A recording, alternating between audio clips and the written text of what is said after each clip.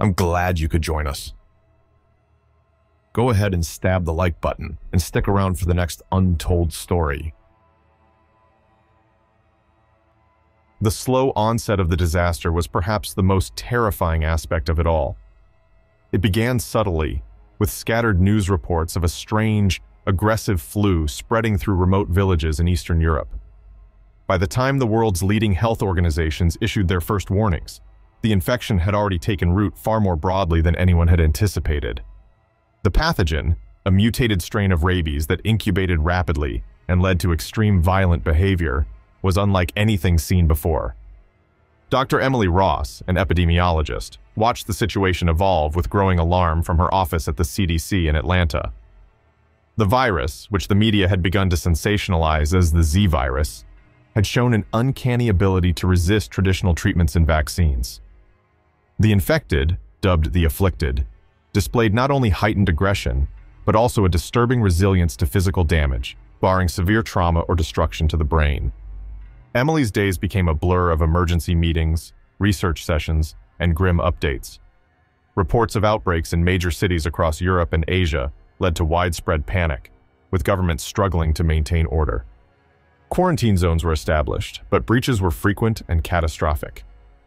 By the time the first case was confirmed in New York City, the U.S. government had declared a state of emergency. Emily was called to assist in a task force aimed at developing a protocol to deal with the domestic outbreak. The cities became battlegrounds, with law enforcement and military struggling to contain the afflicted, who were driven solely by a primal urge to attack and spread the infection. One evening, while reviewing data from new cases, Emily received a frantic call from a colleague at a New York hospital. The quarantine measures had failed, and the hospital was being overrun. Her colleague's last words, drowned out by screams and chaos in the background, were a plea for Emily to stay safe and to keep working on a solution. The next day, the CDC headquarters became a fortified shelter for its staff. The world outside was descending into chaos, with governments falling and society's structures collapsing under the strain. Despite the dire circumstances, Emily and her team continued their research, clinging to the hope of finding a weakness in the virus. One breakthrough came when they isolated a particular enzyme in the virus that could potentially be targeted by a drug compound. However, as they prepared for a trial, the power grid failed, plunging the lab into darkness. Backup generators kicked in, but the sense of security they had felt within the CDC's walls was shattered. Emily ventured into the darkened corridors to secure additional medical supplies from another lab. As she navigated through the emergency lighting, she heard the unmistakable sound of shuffling and groaning. The afflicted had somehow breached the perimeter. Her heart raced as she realized the CDC, one of the last strongholds of order and hope, was compromised. Armed with only a flashlight and a fire axe, Emily moved stealthily, avoiding any unnecessary noise that might attract attention. She reached the supply room, quickly gathering what she needed, but as she turned to leave, the beam of her flashlight fell upon a group of the afflicted, stumbling down the corridor towards her. The story of Emily and the global struggle against the Z virus was far from over. Trapped within the CDC, with her colleagues' lives in the balance and their potential cure within arm's reach, Emily faced the ultimate test of her resolve and ingenuity.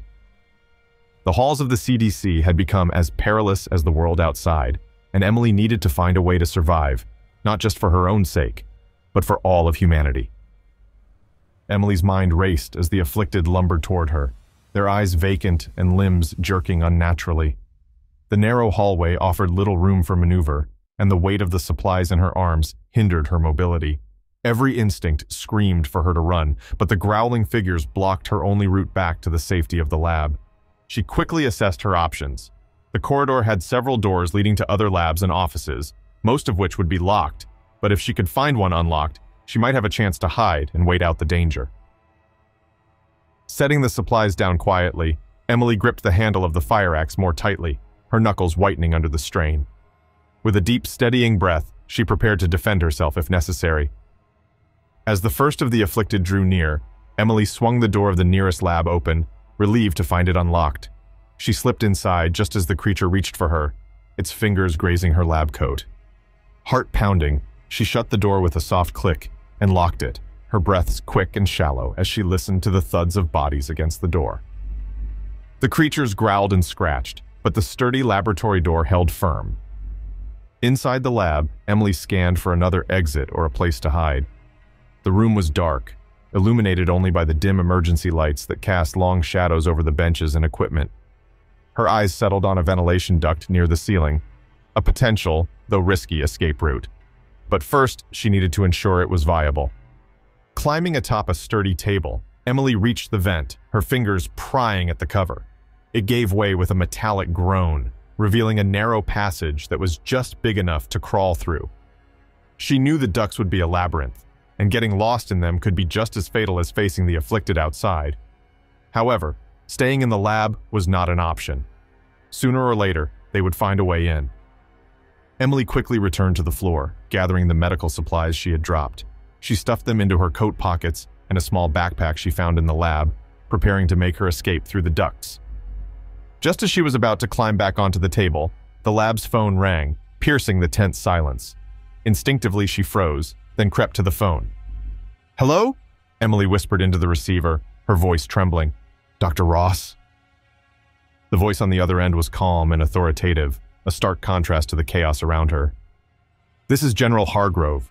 We've established a secure line through the CDC's emergency system. We're coordinating an extraction for you and your team. The military has secured a perimeter outside. Are you able to move?" Emily glanced back at the vent, then at the door where the scratching had intensified. "I can move, but the main hallways are compromised. I'm planning to use the ventilation system to reach a safer location." "Understood," the general replied.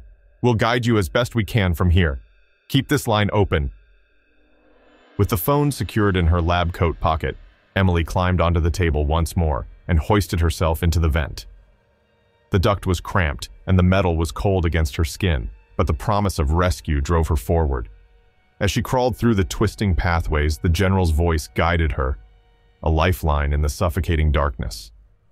The journey through the ducts was harrowing, with frequent stops to check the map the general provided against the layout she remembered.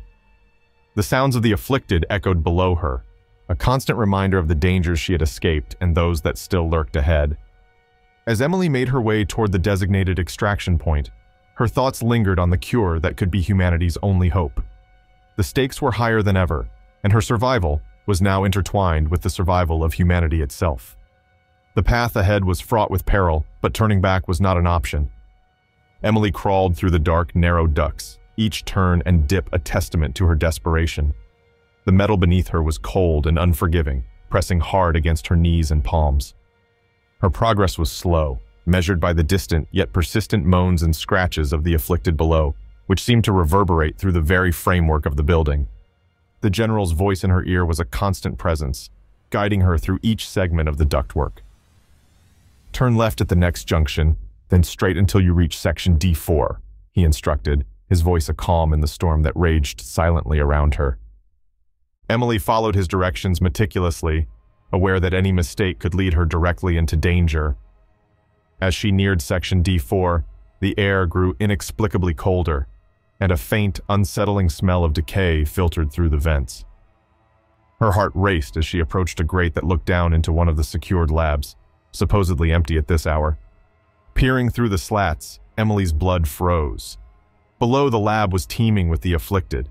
They milled about aimlessly, their movements jerky and unnatural. But what caught her breath was not their presence, it was their attention.